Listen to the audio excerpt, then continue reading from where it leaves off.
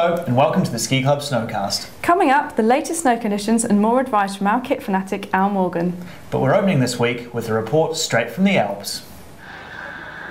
After delays caused by heavy snow and low visibility, the World Cup Skiercross took place in Les Contamines, France, bringing a great atmosphere to the resort.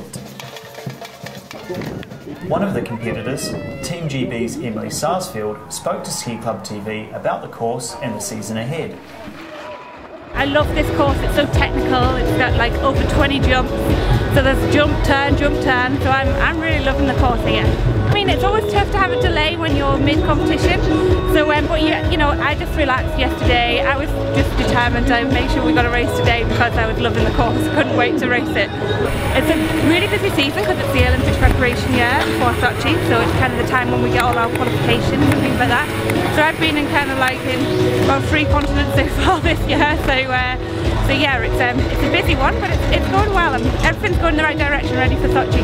We obviously got World Champs this year as well over in Norway in March, so I'm looking forward to those races as well. But every race kind of counts towards Sochi, so I'm just putting those building blocks in place so I'm ready and at my best next February. We'll keep you updated on Emily's progress throughout the season. There have been some great results for British athletes recently, with James Woods picking up a second World Cup gold. Visit skiclub.co.uk for our weekly roundup of podium news. Time now to find out how the snow's looking. Here's Ollie Owen with the latest. Great skiing in French resorts continues to please skiers and boarders across the Alps. Here's one of our leaders, Rob Greatback in Teen, while Chris Stewart, leading in Courchevel, sent us this footage. Low temperatures in higher resorts have led to chilly weather on exposed lifts and runs. Austria is enjoying great skiing at the moment, with sunny weather expected to arrive in time to welcome weekend skiers. Perfect weather in Swiss resorts on Thursday treated skiers to a great day on the mountains. Here's ski club leader Bob Westgroup in Zermatt. Skiing in Italy is also brilliant thanks to the good snowfall throughout January. The sunny weather in many American resorts has been replaced by cloudier skies and the promise of fresh snow over the weekend and beginning of next week.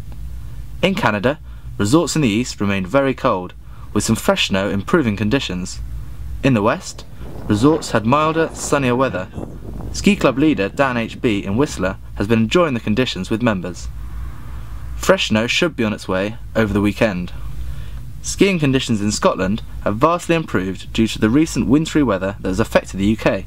You can currently enjoy great riding on the slopes of all 5 of the ski areas. Thanks, Ollie. It's great to see Scottish resorts with a good covering. Now, if you've been eyeing up a new pair of skis, our latest tip from Al will be right up your street.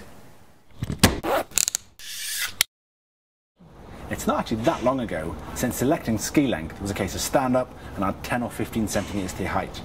While skis have come on a long way since then. Shapes changed as well as construction. So what I tend to say is skis don't have eyes, so they can't see how tall you are, but they can feel how much pressure is being put through them. So this will cause them to lose grip on piste or sink in soft snow. This pressure is dictated by your skiing aggression and your weight.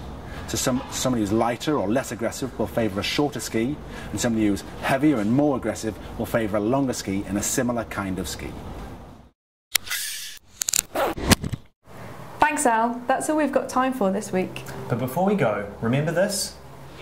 Next week, we'll be catching up with our novice skier Rob from the accounts department to see how he's progressing after a few more lessons at Hemmel's Snow Centre. We're going to leave you today with some more footage of our ski club leaders at a resort at the moment. Enjoy!